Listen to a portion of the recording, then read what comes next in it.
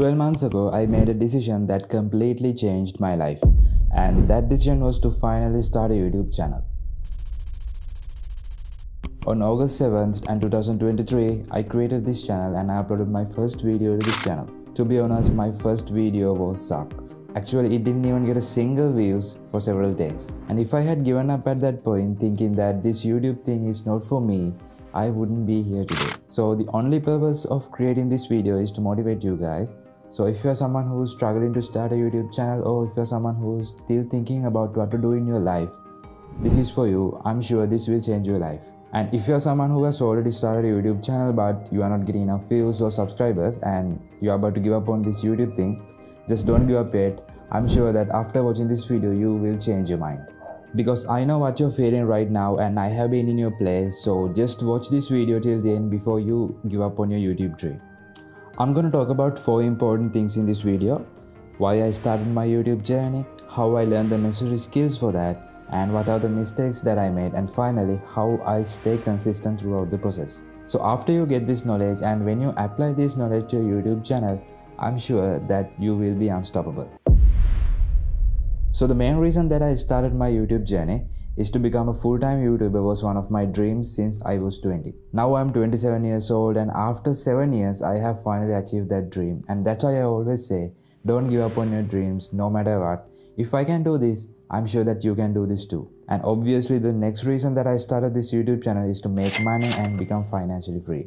But I'm not financially free yet, but that's my next target. And if you really want to start a YouTube channel and become a full-time content creator, just do it. Who's going to stop you? If you can do the work and commit to your target and work hard towards it, nothing can stop you. It's a really easy process. So just stop overthinking it and just start it.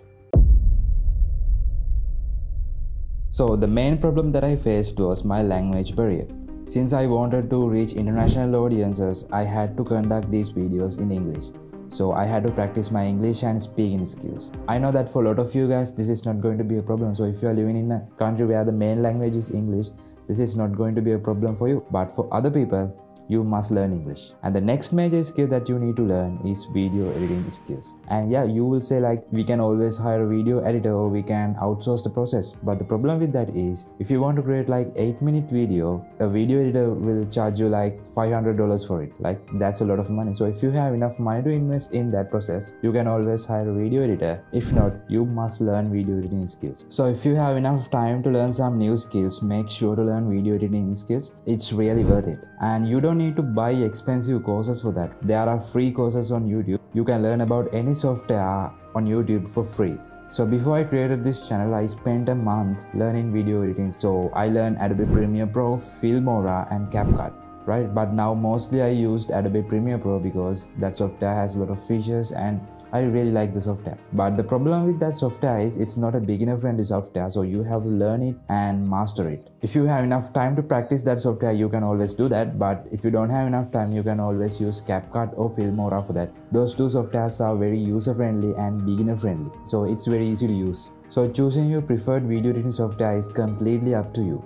And I'm planning to make a free video editing course with Adobe Premiere Pro. So if you would like that, just drop a comment saying I want it and I will notify you guys once it is released. So the next main skill that you must learn is Adobe Photoshop.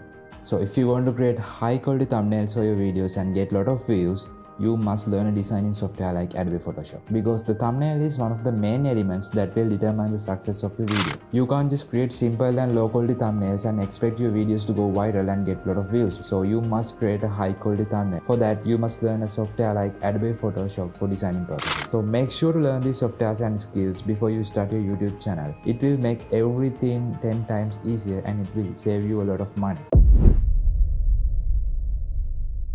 Now let's talk about the mistake that I did.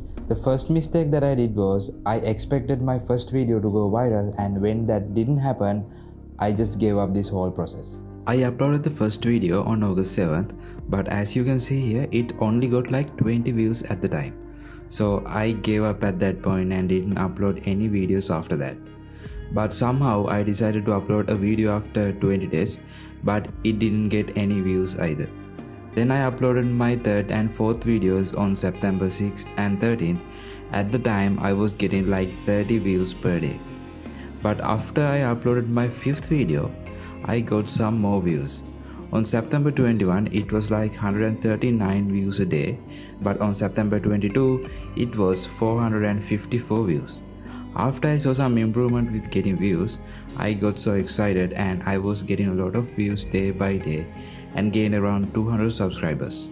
And that's when I decided to go all in and I uploaded at least 3 videos a week.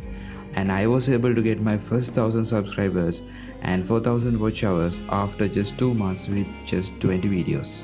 So just don't give up after uploading the first video like I did. It may go viral or it may not. Just keep uploading videos until you see the results. And the next thing that you must understand is you need to find out what your audience actually wants. Right? You can't just make videos about random things and the things you like. You must understand and you must provide the content that your audience wants. So how can you do that? So the easiest way to do that is find out what your competitors are making and do the exactly same thing. Right? I'm not saying to copy their videos or copy their exact concept, but it's a violation and it's unethical. So what you can do is you need to find your top 10 competitors and find out what are the topics that they're talking about, right? And analyze those topics and see which topics are getting a lot of views and attention. You can watch those videos and make better version of those videos and provide more value than them. So what I'm trying to say is you must make better videos than your competitors, right? If it doesn't matter, it's the same topics, don't copy the videos, but make better version of those videos. And that's how you can find the topics for your audience. So when I was starting this channel, I didn't do that process, right? So I made a lot of videos about different types of topics that my audience didn't like. So those videos didn't get enough attention or views. So that was a waste of time.